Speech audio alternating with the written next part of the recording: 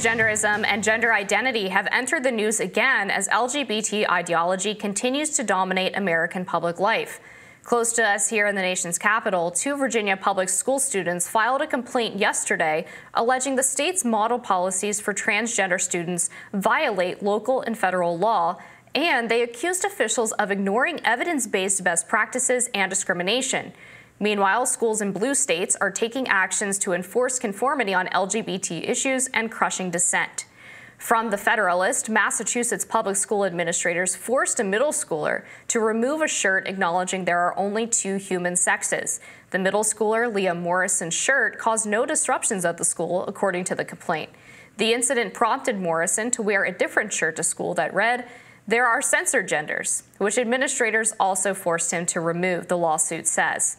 The pushback against dissent from LGBT ideology comes as new research into procedures and treatments specifically prescribed to children come under increased scrutiny, though gender activists wish it was not so.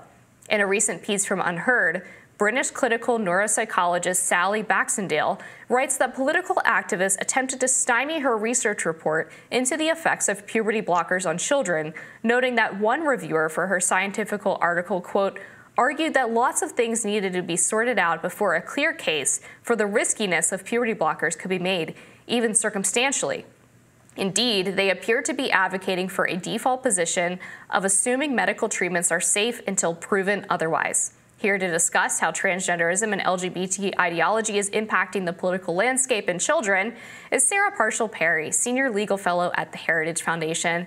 Sarah, welcome to Rising, and I know we hit you with a lot of stories there, but I want to distill this a little bit down into a recent move from the Biden administration to finalize their new Title IX rule, which would include gender identity and sexual orientation as a protected category under Title IX. And in effect, what this would mean is that girls' spaces would be abolished in public schools because you would have to allow a man or a boy who identifies as a girl to have access to locker rooms, sport teams, bathrooms, etc. So if you could start by just walking us through the implications of this Title IX change and where, or when rather, we should expect to see this coming down the pipeline.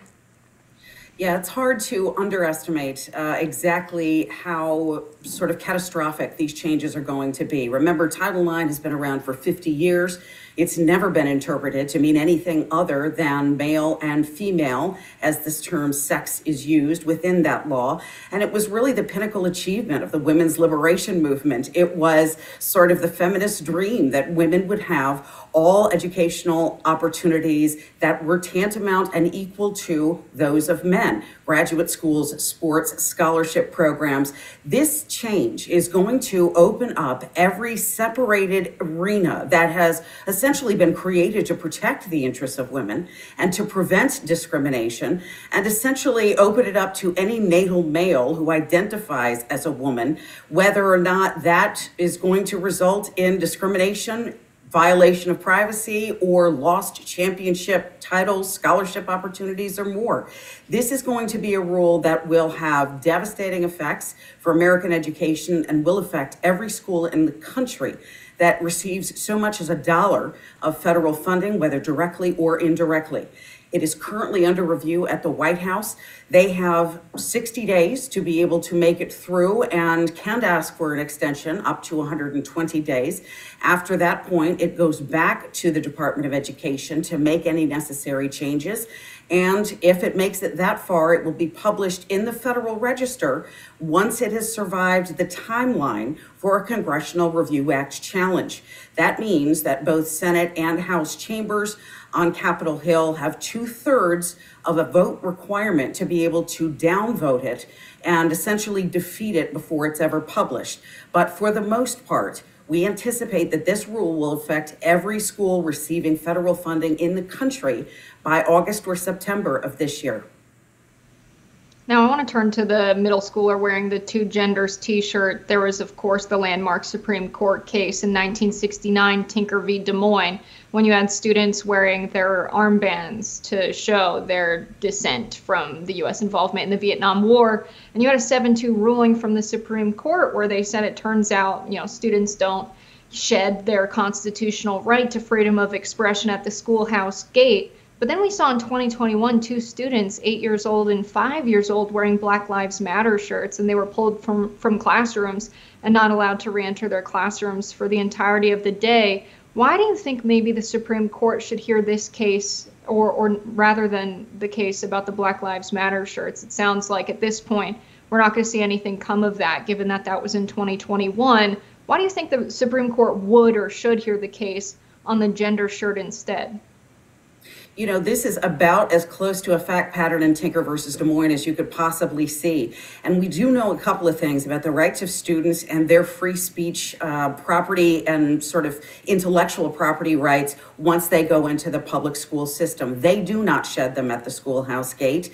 And the Supreme Court made very clear back in the 1970s with that decision that ultimately, children can represent whatever perspectives that they would like, so long as not disruptive. And that is the key when it comes to public information, public expression, public speech. And remember, these are federally funded schools. They are, for all intents and purposes, limited public forums. They are government entities. So the children have to respect certain time, place, and manner restrictions. And especially within education, the goal is to make sure that there is nothing disruptive about the speech that's offered.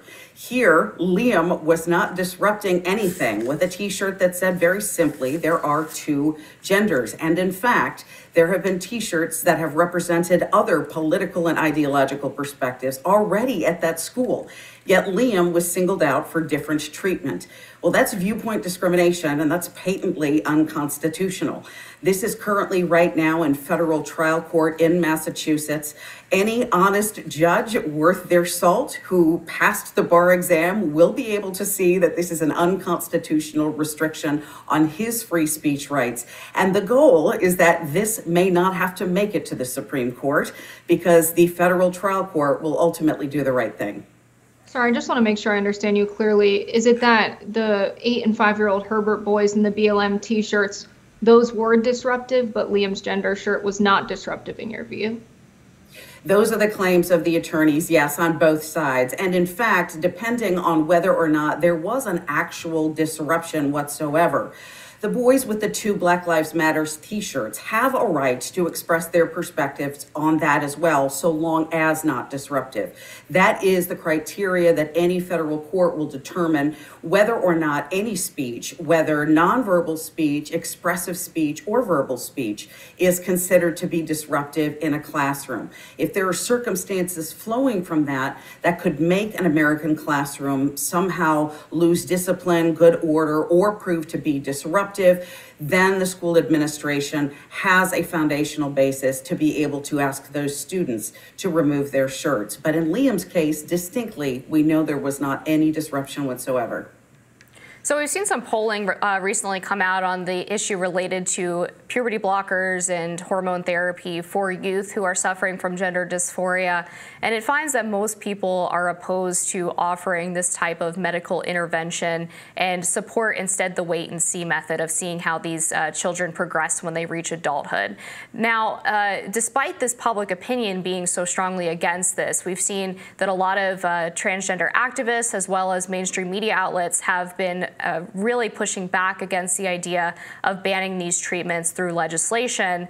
However, over the past year, we've also seen in the UK that their medical establishment has moved away from puberty blockers and hormone therapy. And in the past year in the United States, media outlets have started publishing more skeptical opinions on this issue. The New York Times just published a huge investigation from Pamela Paul about the existence of detransitioners and the high percentage of children who desist from gender dysphoria. Do you feel like perhaps the tide is turning a little bit in terms of the public opinion starting to turn the tide on the media coverage and perhaps some of the activist support of the way that we treat transgender kids in our country? I hope so. That is my great hope. And all the polling that we've seen really across the spectrum, whether it's from Harvard Harris, Washington Post, or Rasmussen Reports, all indicates that about 70% of Americans approve of a wait and see methodology. Most of the developed Western nations, Finland, Denmark, Sweden, to a certain extent France, and England have all now backtracked on their previous sort of fast-tracking, affirm only, affirm often type approach, because they realize there is a paucity of evidence that indicates these really are completely safe treatments whatsoever. And in the absence of that evidence, we really need to take a wait and see approach. We know that anywhere between 80 and 94% of these teens who have expressions of gender incongruity or gender dysphoria go on to ultimately make peace with their birth sex. Listen, puberty is a very tormented, hormonally charged time period. I am the mother of 3 teenage kids. They don't always make the best decisions. These particular state bans are exactly what the states should be doing. Those state legislators are making sure that the interests of vulnerable kids who may not even be protected by their own parents, because the parents too have been fed a line about the fact that this is life-saving care.